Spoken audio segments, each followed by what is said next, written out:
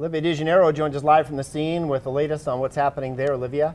That's right, Joe. As you mentioned, we have just 8 hours left in our cannabis countdown, so people across the recreational marijuana industry are gearing up right now to start selling marijuana to anyone over the age of 21 in the state of Nevada tonight. They do not know if this shooting was gang-related. That's still under investigation, but since we were here earlier tonight, most of the police have actually left. They've taken down their caution tape, and they have reopened Barbara Bennett Park to the public. Hey, Ryan, yeah, firefighters have definitely made some progress today, but they still have plenty of work cut out for them. Take a look at the hot spots still burning tonight behind me. This is the view drivers are seeing as they're passing through this area on I-80 right now. Parts of that hillside still pretty involved in flames. Hey everyone, Olivia Degennaro here on scene of the Hollywood fire. It's burning near Nixon, southeast of Pyramid Lake. So we're on scene out here. You can see all of these hills behind me have just been charred.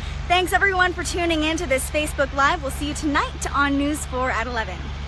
It is no secret how this crowd is feeling tonight. Every couple minutes we hear chants in support of Donald Trump, and you can see the crowd is filling in here behind me. Many of their eyes glued to nearly 20 television screens here, and every time one of those screens shows that Donald Trump has won another state, the crowd erupts in cheers. This is actually the gas station where 17-year-old Ryan Conley was last seen before he was shot to death on this night exactly 5 years ago. This piece of land is pretty much just an empty lot right now, but that could soon change because Apple is hoping to build here. We're just 8 days out from the launch date for Nevada's Early Start recreational marijuana program, and thanks to this statement from the Department of Taxation today, Reno dispensaries will officially be allowed to sell marijuana to recreational customers starting next Saturday. That's right, Ryan and Madeline. We have just about 59 minutes until the doors open here at Bloom,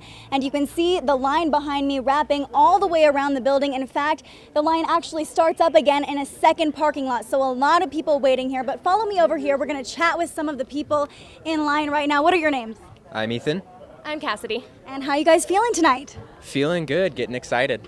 Yeah, I'm feeling really excited. Why are you choosing to stand in this line on your Friday night? We want to be a part of history, and it's great for mental disorders, which we're pretty heavily involved in, and so it's always good.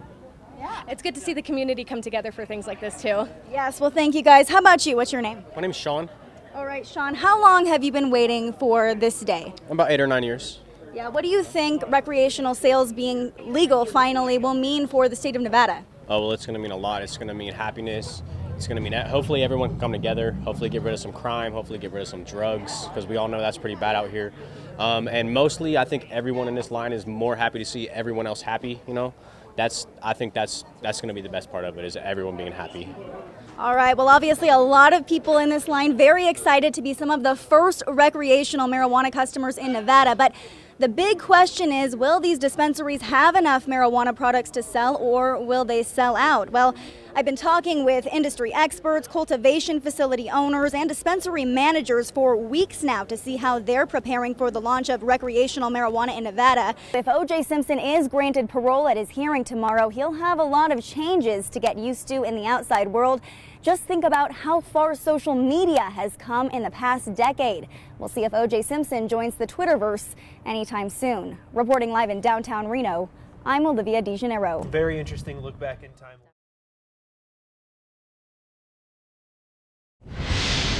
That's right, Joe and Madeline. We have confirmed that one young man was shot. Police are on scene here on Sutro Street. They're staging in front of the Washoe County Senior Services here to investigate this shooting. We have moved locations since our live shot at the top of our 11 o'clock hour to show our viewers, give them a closer look at the scene here. You can see dozens of officers parked on Kitski right now. That just gives you an idea of the scope of this incident. And accompanying these officers are dozens more patrolling side streets, all actively searching for a suspect on the loose in this officer-involved shooting that happened in this area tonight. Now, if you're just tuning in,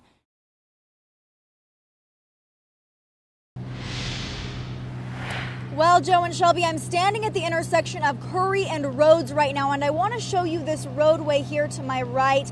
or what used to be a roadway. Water has eroded much of the asphalt. Most of the lanes of this freeway are ice-free tonight. It looks like the plows and the salt and the brine they put down have all done their job. But on side roads, that's not necessarily the case. If you'll follow me right over here to Evans Avenue, you'll see that snow and ice still pretty heavily covering this street, which is the case for many local streets around town.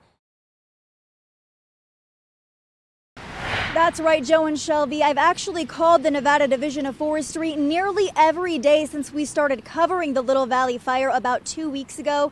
And nearly every day I'm told no one is willing to go on camera. I'm standing on one of the properties that was severely burned during the Little Valley fire. And as you can see, I'm surrounded by hundreds of trees that were charred black that October night. Now, 6 months later, some homeowners are clearing out their properties and starting plans to rebuild their homes, but they still don't know who will remove the burnt trees on their lots and when the logging operations will happen.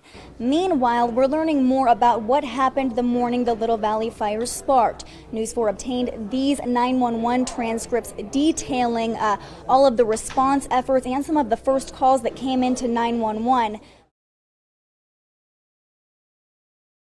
Firefighters are literally camping in tents out on the field behind the school here tonight before they head back out onto the fire lines tomorrow. And this one team of firefighters from agencies across the West is now overseeing all three of those fires.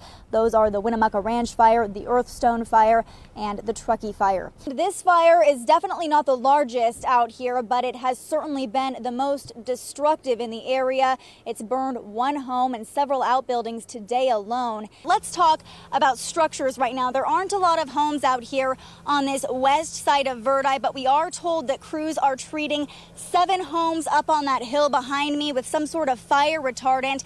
They're not threatened at this time, but if the flames crest over that hill, those structures will be in the fire's path. So good news, they're not threatened, and crews have gotten on top of protecting them in case the fire does come near those homes. Stay with News 4. We'll have more updates throughout our shows tonight about this Farid fire. But for now, reporting live in Verdi, I'm Olivia Degennaro.